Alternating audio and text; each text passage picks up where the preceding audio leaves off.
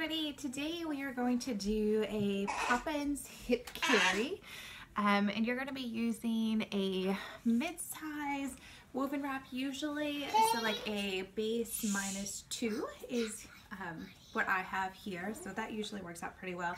If you have a base -3, you can usually get away with it if you have a sort of smaller baby that doesn't take up a lot of space, and then just tie up in the back. But if you have a longer wrap, like a base size wrap, then you can also do the same carry just with cross passes and tie up in a different place. So it's a really modifiable carry depending on the size of the wrap that you have. And what you're going to do first is start off by finding your middle marker, which this wrap doesn't actually have a middle marker, so I have to just kind of eyeball where my middle marker should be, and then just kind of gently gather that up into one here just to kind of keep it all straight. And that middle marker is going to start off at your hip. So what you're going to do from there is reach around behind you, and I'm going to find that top rail and bring it up and over my shoulder. Here, stand right here just a minute. Alright, so now that I've got it up over my shoulder, what I'm going to do is just make sure that I don't have any twists in my fabric, because that's going to make things uncomfortable, so we don't want to have any twists there. And I think I've got everything straight. Okay, so once I have everything straight, what I'm going to do is take the long rail that's going over my shoulder, and I'm just going to kind of gently tuck it between my knees, hold it in place for a second.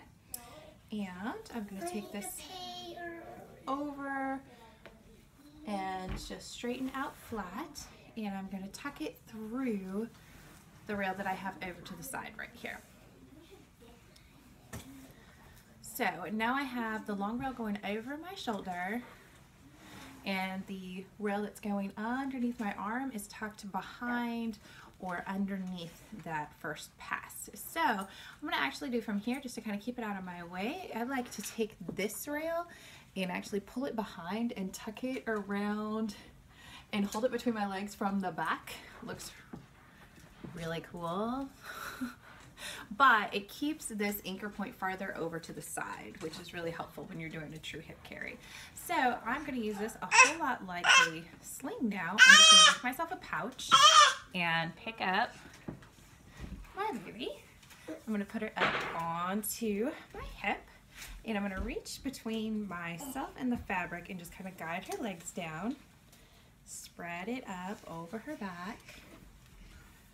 And I'm going to reach underneath and make her seat. And just get everything spread and tie it. So from here, I'm going to just start doing some tightening. So I've got my top rail, I'm going to pull, and my bottom rail, just gonna pull everything, tighten it up. Gonna pull this just a little bit tighter, hold it in place just a little bit better. So you can do this part a couple different ways, as long as you are getting this first pass tight, and you can reach around behind you to pull that slack and feed it towards the anchor point here to pull that slack out. And we're just going to spread it over her back.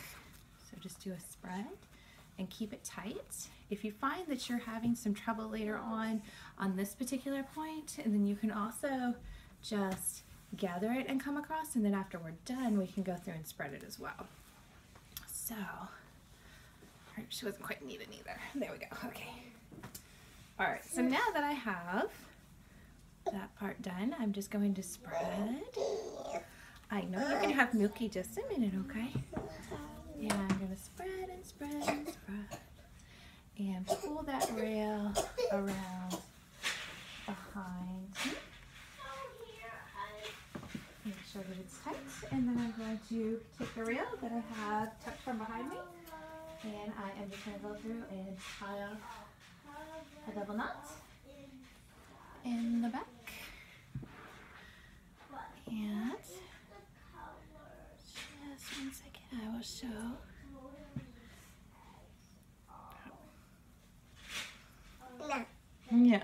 Had my nut started the wrong way because I'm doing this on the opposite side that I usually do it on. So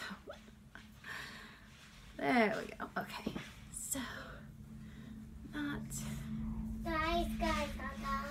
and knot. All right, so I've got my knot. What's the finish out here? There we go. Okay, so now in order to keep this carry comfortable, we don't want this like this, obviously. So we're going to take this and now spread it and do some adjusting there. If you need to make sure that that second hammock is tucked up under their bottom and knee to knee, then you can do that. If you lost some of the spreading on your anchor point, you can go through and spread that out as well. And then you have a Poppins Hip Carry, which even toddlers apparently find very snuggly. So I hope you enjoy. Have fun.